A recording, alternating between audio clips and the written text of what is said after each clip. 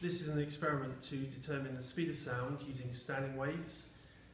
I've got a tube here which I can adjust the length of because the cylinder that it's in has water, so that'll give me a movable end, a closed end to this pipe. At the other end is a speaker, and that will form an open end to the pipe. So I have an open end and a closed end, and I can adjust the length of my pipe here. This signal generator will send a signal to the speaker, so I can produce a fairly constant sound wave with the speaker, which will reflect at the water and produce a standing wave here. So I'll get a standing wave formed in the pipe. And I'll just demonstrate now that I can form harmonics using this setup. This is a 900 Hz frequency sound wave. So we've got a harmonic, and that's the next harmonic there.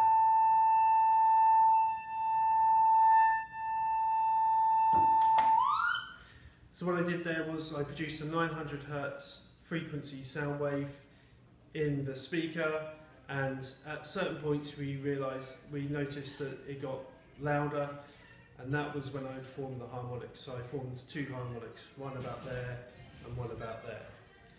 Now, if I take the diagrams, we know what the diagrams for these harmonics are because with a closed and open end on the pipe, there's a particular order to the shapes of the standing wave. So if I take the first one, this is the fundamental for the closed pipe. Okay, now that's a quarter of the wavelength for that harmonic. And now so the conditions are that there's a closed end, so that gives me a node here, and this is an open end, so this gives me an antinode.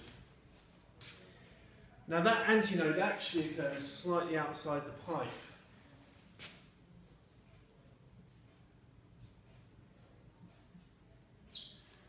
And therefore there's a little bit of extra length in addition to the length of the pipe itself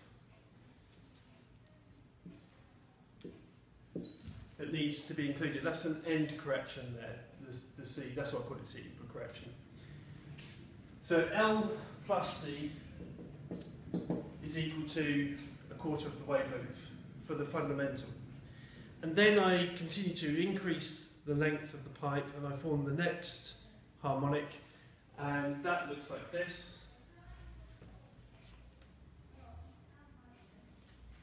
It's a longer pipe, and we have a node at this end, and we have an antinode just outside the end of the open end. So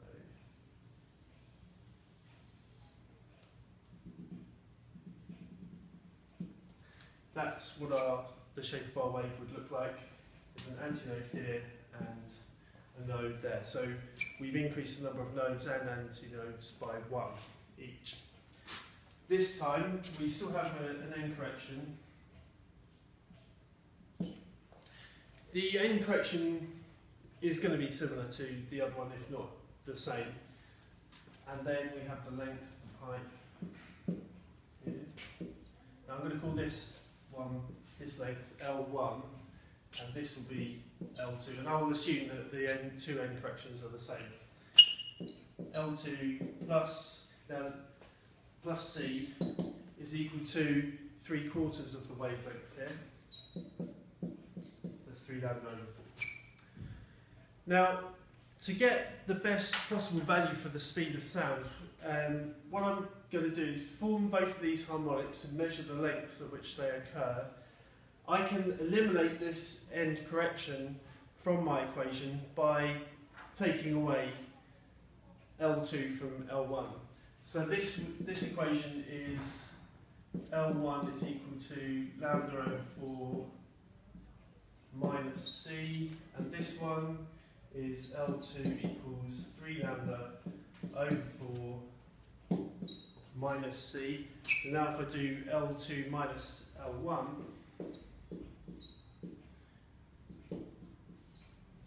which will be delta L, the change in the length, that's equal to 3 lambda over 4 minus C minus all of this. So that'll get rid of my C terms there, they're going to cancel out. So I get 3 lambda over 4 minus lambda over 4, which is lambda over 2. So all I need to do now to get a more accurate value for the wavelength than just using one harmonic is work out this difference in the length here.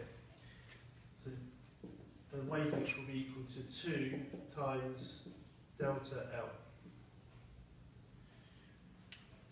So that's what I'll do. I'll form those two harmonics and measure the length of the pipe of those harmonics using a ruler here, which is fixed so that it's as vertical as possible.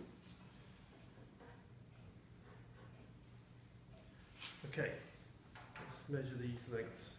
I'll just take one reading for each and then do the calculation to work out the speed of sound with that.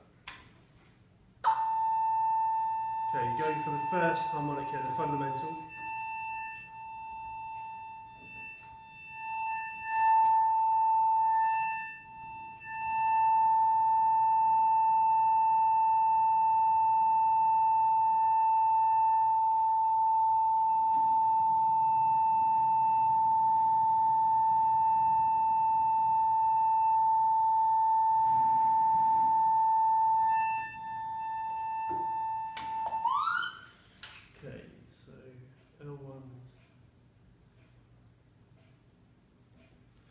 And then L2. I'm working out at what position on the ruler the water is at, and then the position of the speaker there. Okay. So that was my first.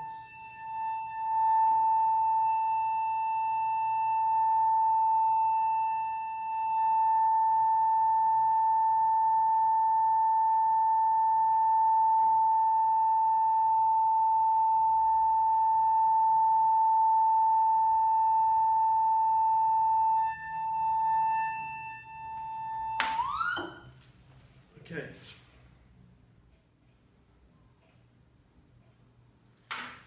Okay. So my L1 value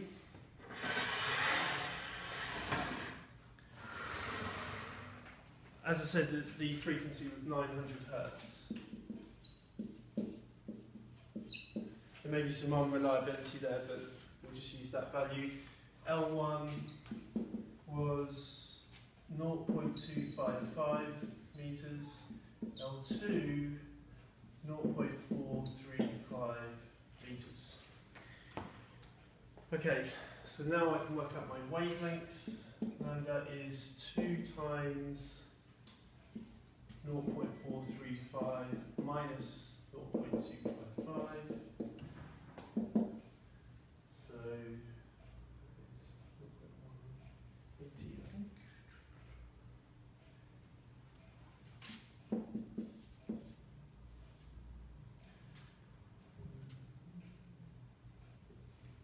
Okay, and frequencies there. So now I use this equation, V equals F lambda, which is then 900 times by 0.180.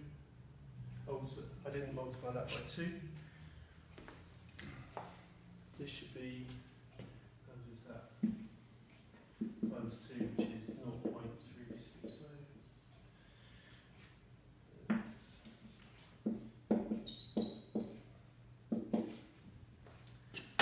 Multiply those out.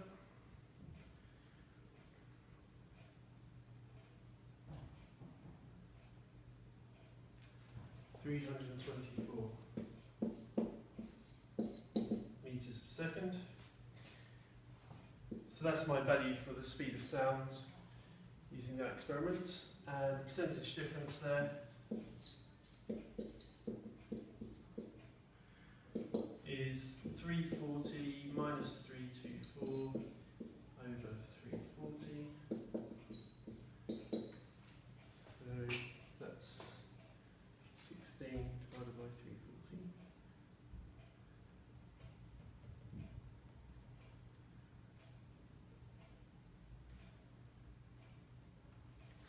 That's 4.7%. That's actually pretty good for the uncertainties in the signal generator and the uncertainties in taking those length measurements. Anyway, 4.7% percentage difference, and yeah, that's how you calculate the speed of sound using standing waves.